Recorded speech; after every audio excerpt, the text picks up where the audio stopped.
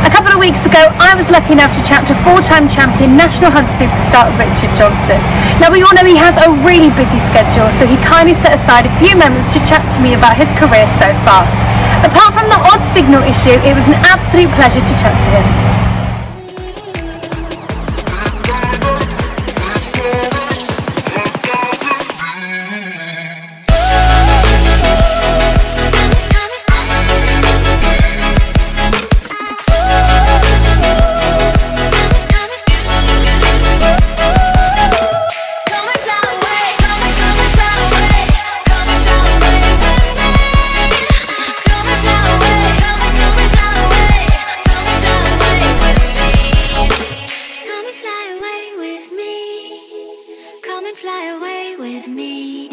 So, Richard Johnson, thank you so much for joining me today. Are you still okay for time, or? Yeah, so I've just my wife's actually just jumped out to get our two boys, and actually our daughter doesn't finish until 6:15. So I'm just sort of we're just going to be hanging around for her anyway. So I thought, well, I've got this little bit of time. Hopefully, we can get it done. So okay. Right. Brilliant. Thank you so much. So I just want to start from the beginning, as I always like to. So how did you get into racing? I always rode ponies when I was growing up, and I think I always sort of saw racing going on, and my dad rode as an amateur, so I, in point to points and stuff. So I always had that idea I wanted to be a jockey. Well, I rode ponies all the time. Then when I was 14, I went to work for David Nicholson. Well, I didn't go to work. I went there in the holidays a couple of times just to see what it was like, I suppose. And I think my mum and dad thought if I went and saw what it was like, I might suddenly decide I didn't want to do it. But no, went there at 16 after I did my GCSEs, and I think I didn't enjoy school very much. So I was keen to get out and do something different. And I think realistically, I thought probably I'd be there for a couple of years, and I might have to go to agriculture college and go back to the farm at some point. But it's lasted. Lucky enough, it lasted a lot longer than I could have imagined. So did you ever have a plan B? Yeah, well, say plan B was probably go to agriculture college, come home and farm with my brother and my dad, and sort of probably still do pointer pointing and enjoy horses. But I realistically, I think obviously being a jockey was quite a dream. It's like most children, that they dream to be footballers or cricketers or whatever other sport you love doing at school. There's a fair chance that unfortunately you won't be able to do it as a career. So I feel very lucky to it's gone very well, and I've actually made that into my career, and it's lasted longer than I could have ever imagined. It just goes to show that dreams do come true. They do sometimes. So I think I am a good example of that. And I could never imagine that. Well, one, it could have really happened, and obviously happened so well. So I feel very fortunate for that. So did you say you had ponies growing up? Yeah, I lived on a farm. My parents still farm now, and like I say, I had ponies sort of all the way from probably when I was 5 or 6 years old, and I did lots of gymkhanas and show jumping, and basically anything that was going on I'd have a go at. And I loved I just love riding. I think a lot of young people now say to me, what's the most important thing to do? And I say, well, the most important thing is to learn to ride and enjoy it, and then then hopefully go into racing from there, really. Yeah, turn your love into a career. Exactly. And if it's it doesn't matter what you do in life, but if you love it, I think you're always going to enjoy it more, and it's much easier to sort of make it a career. When you went to work for David Nicholson, would you say that is where you learnt everything, and he was a huge influence on you in your career? Yeah, definitely. He was the man that really sort of, I think, put me in the right direction. And not only that, he just had and I think when I went there, I was quite scared of him. He had a big reputation of being quite, I'm not quite sure what the right word is. But yeah, I was sort of a bit frightened of him, I suppose. And with that, I got a lot of, I respect him hugely, and I listened to every word he said. And all I wanted to do was please him. And I think, I learned a lot of my sort of, I suppose, early skills there. And again, he was great at advice as well as being a boss and training horses. He was an ex-jockey himself, and definitely put me on the right path. What was the one thing you would say that you learnt from him that you've taken on to your career? Is that one specific thing at all, or many things? Many things, I'm sure, but I think again he's just a man that sounds awful. But as a jockey, you've got to listen to your trainer. You've got to sort of hopefully carry out the orders you're given. And also, he was, very much, if you work hard, you'll get your chance. And then I think that carried on. Really, I think I've always felt if you work hard, hopefully you'll get more chances. And like I say, I think for me, yeah, that sort of mentality, and he it wasn't just me. There was an awful lot of other jockeys that went through his academy, and obviously he was champion trainer himself. But he just, there was trainers and jockeys came through there, and Alan King was his assistant at the time. And if I go to Alan King's now, you can tell all the things that David Nicholson did when he was training. Alan, has kept a lot of those things up. So after your time with David Nicholson, where did you go then? Well, then I lost my claim when I was working for him. So basically, I sort of went to when he retired. I carried on riding for Alan King, and then I again went to sort of start riding for Philip Hobbs. It just, I was lucky. Unfortunately, Richard Dunwoody sort of having an injury and having to retire gave me the opportunity that Philip was looking for another jockey, and I started to ride for him, and that's where that connection started. But I already had people like Henry Daly, who again is probably my longest serving trainer I work for and ride for, and unfortunately, it makes me feel old when it makes us both feel old when we think about how long I've been riding for him. Henry Daly's been another key person that's been a big supporter of mine for a long time. What's the process that happens with a trainer? So you said a lot of people go through the yard and stuff. If someone's not very good, do they just sort of get asked to leave? No, I think I know every yard is slightly different, and I think for a young jockey coming through, it's probably quite important to go to the right trainer. And I think there is some trainers that are definitely very good at giving young people the opportunity to start. And also, I know obviously Philip Hobbs is where I've been for a long time. He has a bit of a, you when you come, if you say you want to be a jockey, there's basically you get in the order, and if you work hard and wait your turn, you'll get your turn, and he'll try and give every person the opportunity, and then obviously it's sort of up to you to grasp that opportunity. And it obviously does get to a stage where a trainer will probably say to a young lad that, look, I've tried as much as I can, but unfortunately I'm struggling to give you any more opportunities.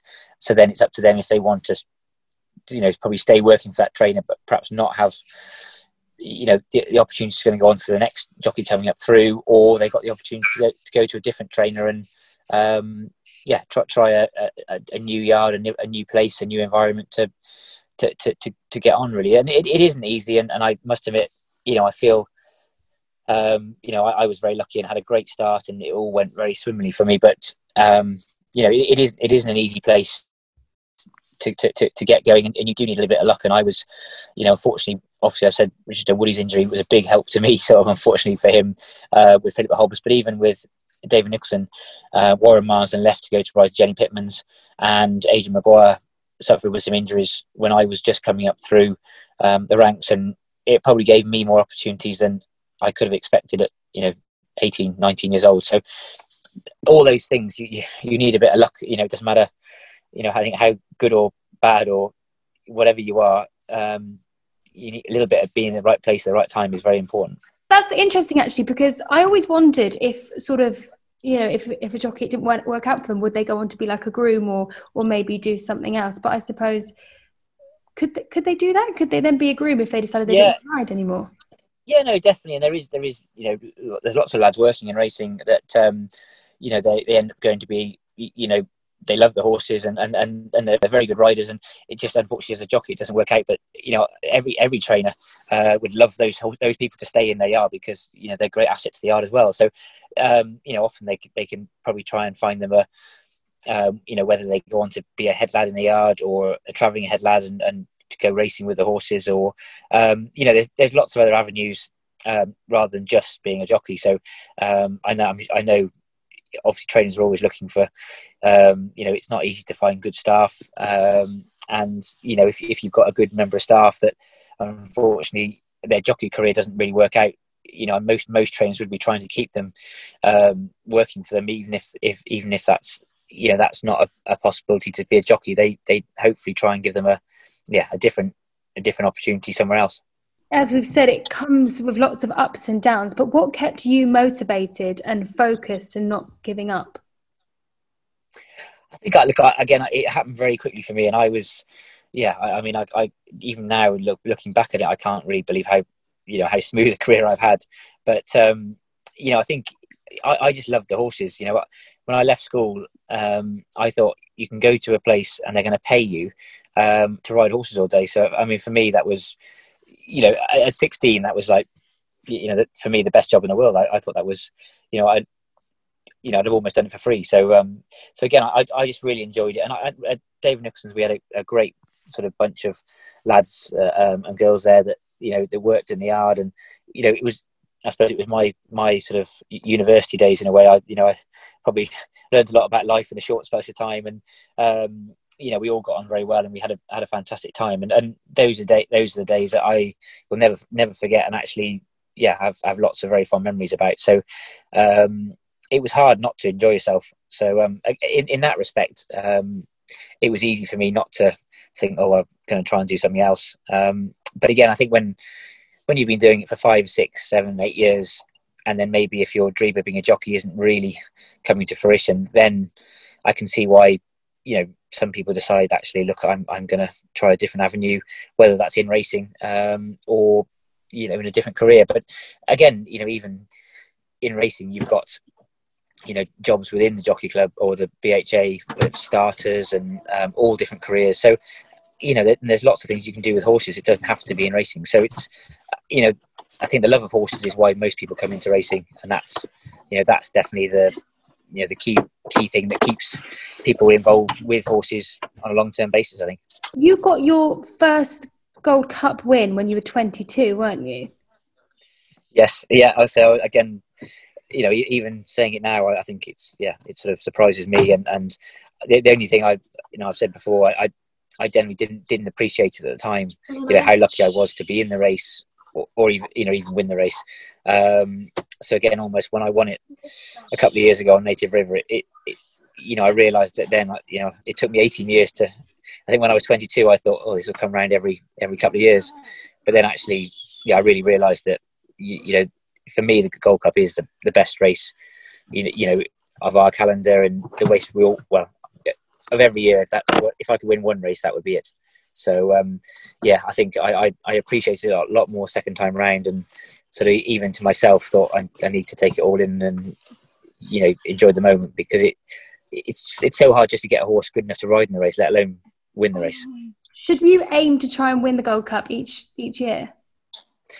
Well, in a perfect world, that would be ideal. It's all about having the right horse. I think I love riding winners, whether it's on a Monday or a Saturday or Cheltenham, on Gold Cup day. But I think that is really, it's down to the horses you're riding, and I'm again fortunate to have some nice horses to ride. But for some people, just to get a horse to ride in the Gold Cup is very difficult. So it's always an aim to hopefully have a horse good enough to ride in the race and win it. But for me, being champion jockey is the thing I aim to do every year. Obviously last year it didn't work out, but I feel very privileged that obviously I had to wait for AP to stop. But to have been champion jockey was my goal of my whole career, really.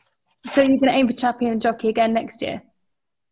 The plan. We've had a little bit a quiet summer this year, but we've got a lot of horses to look forward to now for the winter, and all my trainings actually are full of horses, and they're all looking forward to sort of October when the winter horses will start running. So again, I'm hoping that we'll have a nice busy winter, and fingers crossed that will definitely be the aim. You weren't champion jockey this year, but wasn't that down to a broken arm, was it? Yeah, well, unfortunately, I broke my arm in January, which was, there's never a good time to have an injury, but that was especially frustrating. And myself and Brian Hughes were sort of neck and neck at the time. So, that obviously was a huge blow for that. And obviously, when we came back, I was hoping to be able to, get, cut the gap, and that was still the aim, to try and catch Brian. And then obviously, none of us could have even imagined that, what was ahead of us. So yeah, it was frustrating, but I think that's the way of the world, really. And look, obviously a lot of people have had much more worse things to deal with. So I'm not going to moan about that. And it's just nice to get back racing now. And the plan this year is definitely to be champion jockey again. Are you aiming to beat AP McCoy's record? It would be a lovely thing to do, but I think realistically, look, it's I'm still quite a long way off at the moment. So look, it's one of those. I think all records and all targets you have. I try to take one season at a time. I've always started off every season wanting to be champion jockey, but I think I first aim for 100 winners, and then you sort of, go on from there. But I think, again, at the moment, AP's record is a little bit further away than I want to be thinking about at the moment. So for me, being champion jockey this year is my main aim. Again, we'll be giving it a good go, but again, it's obviously Brian Hughes sort of took my crown last year, and obviously not just him. Unfortunately, there's whether it's Aidan Coleman, Sam Tristan-Davis, Harry Cobden, Sean Bowden. I mean, there's a whole line of young and up and coming jockeys coming through, and they make me work very hard for every ride as well. So I think I think racing's in a good place at the moment. Obviously, we've got lots of issues in the last few months, but I think especially national hunt racing, there's a huge amount of talent in the jockey front, and obviously lots of young trainers coming through as well. So again, it's I think there's lots to look forward to. And like I say, my aim is to be champion jockey this year, and that's we'll take each year as it comes. Yeah, I'm looking forward to when crowds can go back and it all starts to get back to normal again. Now, another major date in the calendar is the Grand National. You've done that. You've entered 21 times, haven't you? Yeah, I've had a lot of goes. I think people remind me that I'm the most losing jockey in the Grand National now.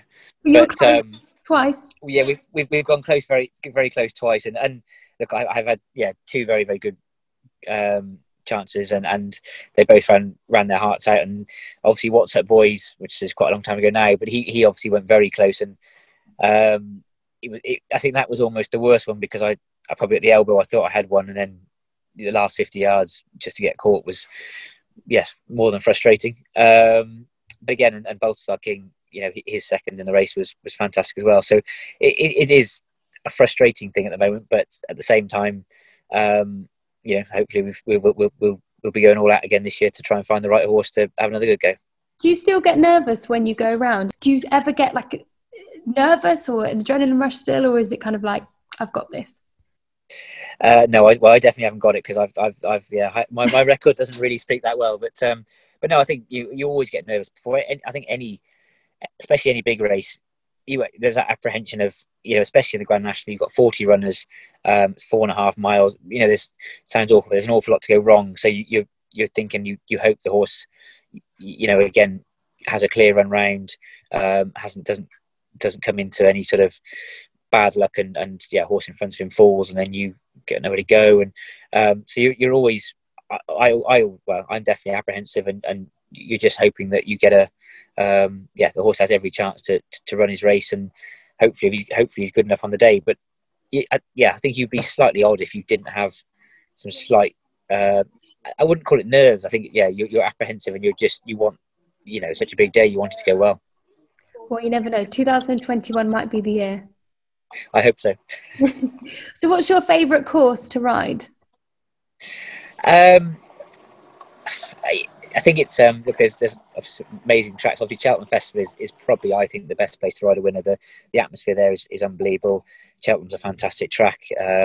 So that's probably the best feeling. Obviously, again, winning the Gold Cup 2 years ago, I think that was probably the best feeling I've ever had winning any race. The crowd, and I think because I sort of, I appreciated the whole thing. So that was amazing. But I think for me, the most important thing is the horses you're riding.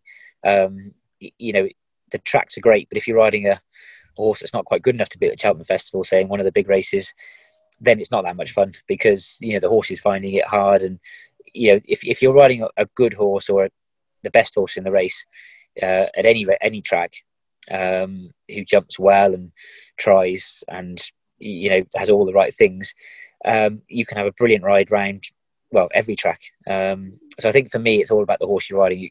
If you're riding a nice horse who's in good form, that's for me, that's the best buzz. When you're riding horses that are enjoying themselves, and sounds silly, but when they're the best horse in the race, it obviously makes you feel like you're literally sort of going around in second gear, and everybody else is flat out. What's been your favourite horse to ride throughout your whole career? I've got to be very careful now, because I've ridden an awful lot of very nice horses, and we've been very fortunate to ridden some greats, really. But I think Rooster Booster was a fantastic horse on Champion Hurdle. Like in the Champion Hurdle, literally he was almost running away with me coming down to the second last hurdle. So that I don't think that'll ever happen to me probably in any race ever again. And he because he was grey, and I think the people loved him, and he was always he's a horse that did so well for so long. He was fantastic. And obviously Looks Like Trouble, who won the Gold Cup 20 years ago now. He's a horse we've still got at home, who lives with us, and my father-in-law trained him. So again, he's a family pet now. So he's fantastic. And obviously Native River, he's a horse that you'd struggle to find a tougher horse, or a horse that would give you more pleasure. So they're some of the horses. We've also got Menorah now, who lives at home with us. Again, he was a horse. The year I was champion jockey for the first time, he won at Sandown on that final day, and just before I got presented the award, he won. The whole day that day was amazing, and again, he now lives us at home as well. So it's you get horses you get quite attached to, and it's very hard to sort of not get attached to some of those very good horses. I was going to ask about Looks Like Trouble. So he's like your family pet, but now you have others. So it's quite a nice reminder, I suppose, when you look outside, you've kind of got a collection of all your successes. Yeah, we've got a good crew at home now, along with ponies and brood mares and everything going on. So, but no, to have Looks Like Trouble and Menorah, they're two horses that are very good to me as a jockey, but they're also family pets now, and they've also all the children have sat on them all, and they've just got very good attitudes. They're very, very kind horses, and very good at nice to do anything with. So it's lovely to have those horses to sort of remind you some of the really good days. And some days when you have a very bad day, actually, if you see them as you're driving back in, it reminds you that it's not all that bad. When you're not racing, what do you get up to? Well, we've 3 children, so we've got a lot of horses at home now. So I've never really have a quiet time, and I think even with when lockdown was on, it was actually a nice change to be at home. But actually, if anything, we had a almost just as busy time, because anyone that works with horses all the time knows they're 7 days a week, and children are about the same, really. So again, it was great to have family time, but also it was amazing how much I never had a quiet hour, or a day when I thought, I don't know what to do today. There's always something to do. So again, I think it's I wouldn't want to be any other way. So I'm very fortunate in that respect to have that ability to sort of my work and my pleasure is the same thing. Yeah, it's nice to be busy. I like being busy. Yeah. So do you reckon your children will be future jockeys? I think they've all got different ideas. At different times, they've all said they want to be a jockey. But again, I think if they all ride, again, they all ride ponies and they enjoy it. I think for me, again, like I said earlier, I think the most important thing for me is that they enjoy riding. So they ride when they as much or as little as they want. And I'm sure over the next years of their school life, they'll do lots of other sports, and it'll be whatever they sort of take to, I suppose. And if they want to pursue racing or riding more, that's great. And if they don't, it's just nice to see them enjoy ponies. But I know from growing up, I have lots of friends that still ride, but only socially. And I grew up with riding ponies, and it's a lovely pastime to sort of do alongside anything else. So again, if racing is what they want to go for, I'll be fully behind them. And if it's something else, I can see at the same time it's quite a pressure if your parents have done something to a high level and you're trying to follow them. Sometimes that can be quite a hard thing to do as well. Well, they've got a good role model, so if they do, I'm sure they'll do well. Well, I don't know. Yeah, they can do as they're told rather than what I do, I think. Do you ever see yourself in the future becoming a trainer? No, I don't think so. Like, I love the horses, and actually I really enjoy the training side of it. But I think for me, when I finish racing, I'd rather get more involved with the breeding and the sort of bringing on of young horses and probably before they go into training. But again, it's not something I would rule out completely. But at the moment, it's I think I'd rather be. I've already, myself and my wife, we breed. We've got sort of 5 brood mares now, and we've started breeding probably 5-6 years ago now. So we've started on that route, which works quite well with the family farm at home. So hopefully that's something will grow and grow, and also keep me, very involved with the sport. And hopefully, I definitely don't want to leave racing, because it's already been very good to me, and it's something I really enjoy. Yeah, well, it is your life, isn't it? So you wouldn't want to ever come out of it. I think I know what you mean by like growing up with horses. You always just for me, even with my career, I always love riding, and I still ride, and I can't imagine my life without horses or riding. So I know where you're coming from there. That is all my questions, actually. So yeah, no, exactly, no, definitely. Yeah, well, that is all my questions. So thank you so much for taking the time out of your day to do this for me. No problem at all. Lovely, thank you so much. I'll let you go because the signal's disappeared. All right, thank you so much. Speak to you, and we'll catch up soon. Yeah. All right then. Bye. Yes. Come and fly away with me. Come and fly away with me. Come and fly away with me. Come and fly away with me.